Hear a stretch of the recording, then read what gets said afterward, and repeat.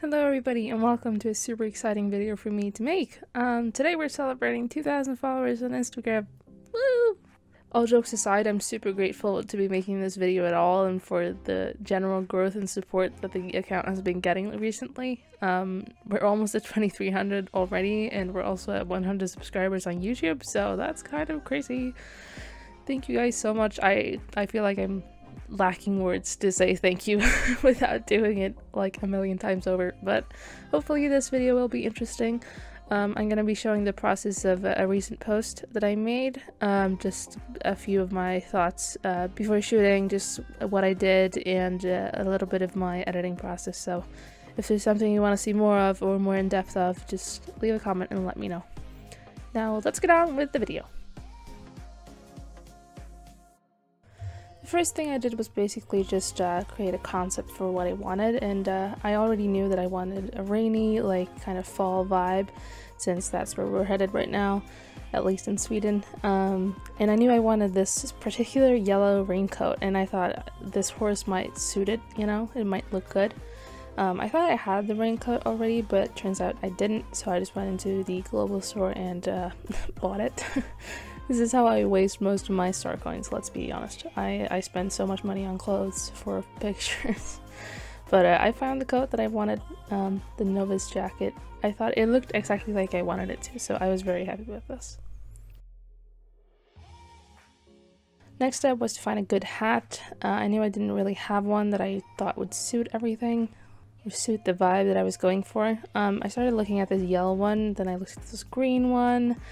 If you've seen the picture, you know what I ended up going with, but I also found this super cute blue one. I actually bought it because I thought it would look the best, because I didn't want everything to match too much, but it just didn't really feel like outdoorsy enough. It looked a little bit too cute. It almost looked like it was like a knitted hat, and I didn't really feel like that was appropriate. So I thought the yellow hat looked really good and I really liked it. So next step was to find some shoes, and I knew I had these green boots that were actually part of my club outfit. And I think they kind of look like, you know, Wellingtons and stuff like that. So I thought they looked really nice. And I found these washed out like gloves, the green gloves. I know I picked a pair of like jeans, but I ended up changing them actually.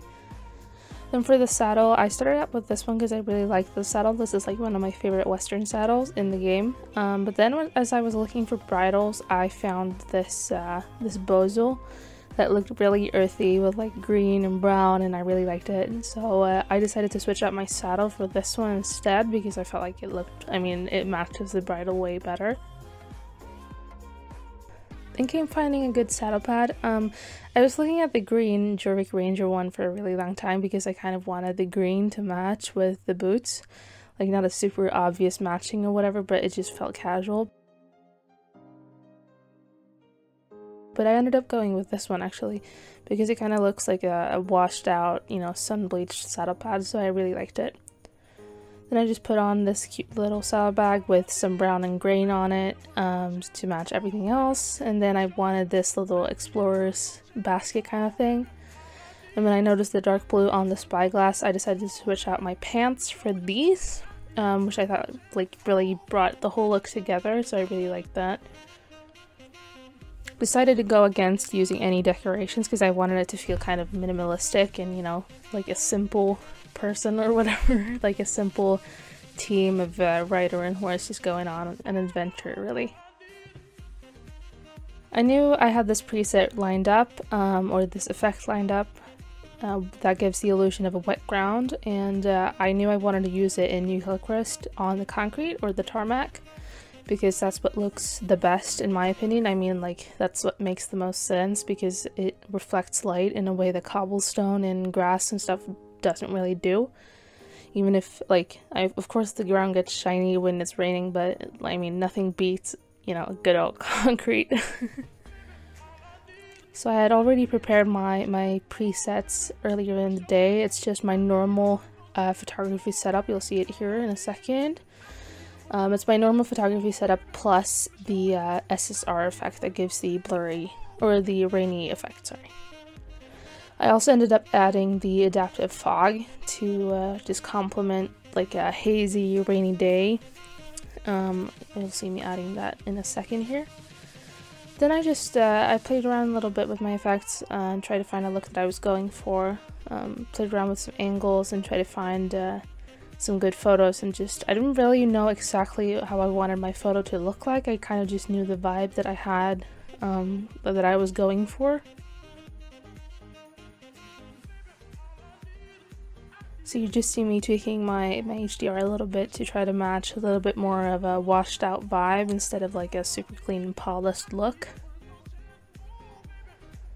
I really liked how this I really liked all of the pictures that I took this day, honestly. There were so many that I could have picked and chosen from.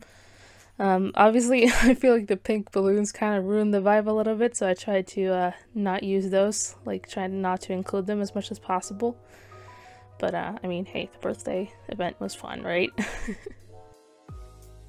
So here's just me taking a whole bunch of pictures. You know which one I ended up choosing, but if there's any of these photos that you really like, or the angles that you really like, then just leave a comment and I might try to edit a few more.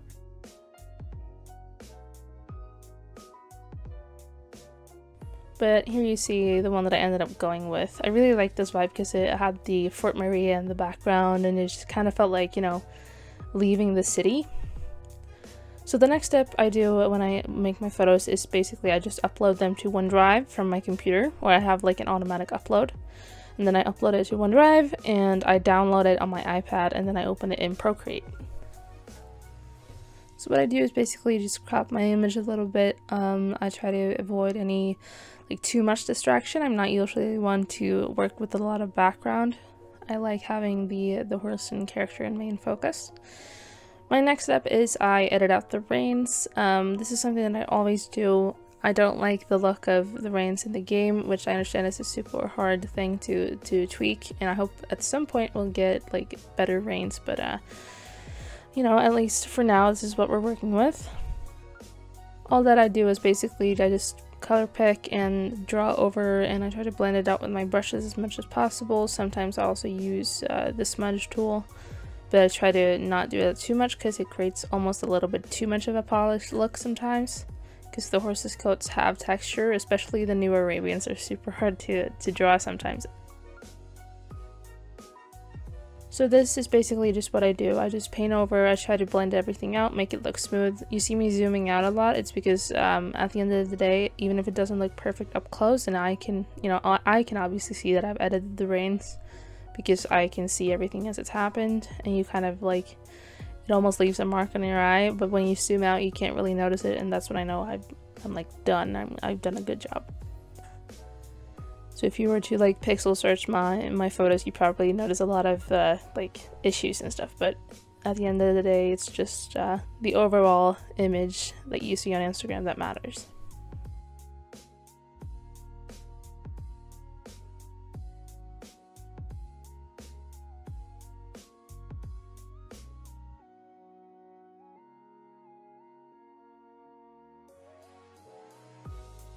I was also really bad at recording everything that I did. I noticed that afterwards when I was looking at my footage, so I'm so sorry, but at least I did show a little bit of me trying to go over the edges of the raincoats and like everything else, honestly, because the SSR effect kind of like it kind of makes everything really pixelated, and I do use an effect to combat this in the game, like as a replacement for the anti-aliasing that's built into the game itself. If you haven't watched my video on reshade, I can recommend you doing it if you don't know what I'm talking about. But so that effect kind of gets a little bit cancelled out because of this effect, because it uses so many like edge detections and stuff like that to create the rainy illusion. But it's fine. I just go over the edges a little bit in editing and just try to smooth everything out.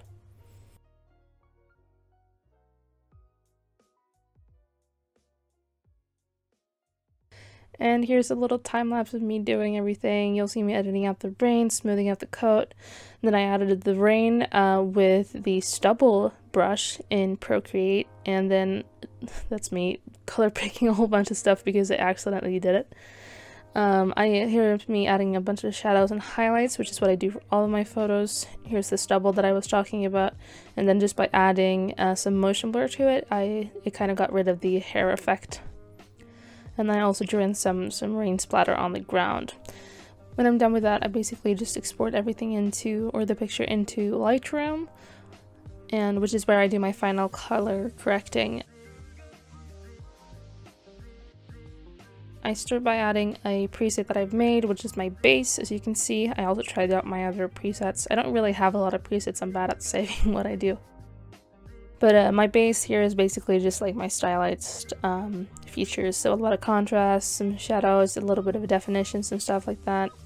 Then I just go into my color grading, I try to find a look that I'm going for. I don't really have a set routine on what I make or like how I tweak my photos, but generally I just end up using a lot of warm colors because the game itself is pretty cold. It has a lot of blues and greens, and it's kind of dark originally, so I just end up using a lot of warmth. I messed around with the settings a little bit, as you can see, and here's me adding a little bit of like, you're gonna see me add a little bit of color.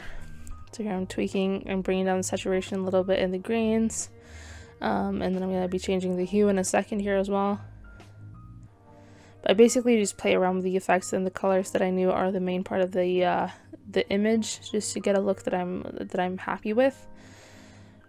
I don't really have a set plan, like I said, so mainly just a lot of neutralizing the greens a little bit and then lightening the sky. That's usually like what I do.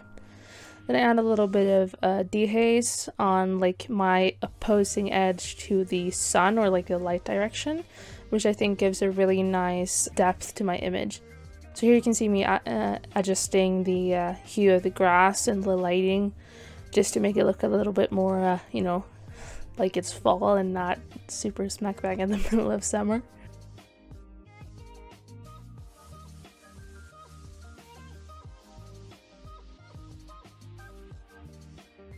I also ended up adding another selective edit on the opposing side. As you can see here, just adding a little bit of light, some temperature, just to simulate kind of like, you know, it's sun shining through clouds, which is basically what's happening here. And as you can see, it looks really hazy already, but I added a little bit of exposure and stuff. So then I just share it to my camera roll and I upload it again to OneDrive. And here's my next step. I go onto my phone, I download the finished image on my phone because I find that usually quality looks a little bit better on my phone. I don't know if that's actually true or maybe just me looking into things, but then I go into my hashtags notes. I just copy that. This is my standard setup for every post that I make. And then I'll add some additional relevant hashtags if I feel the need to.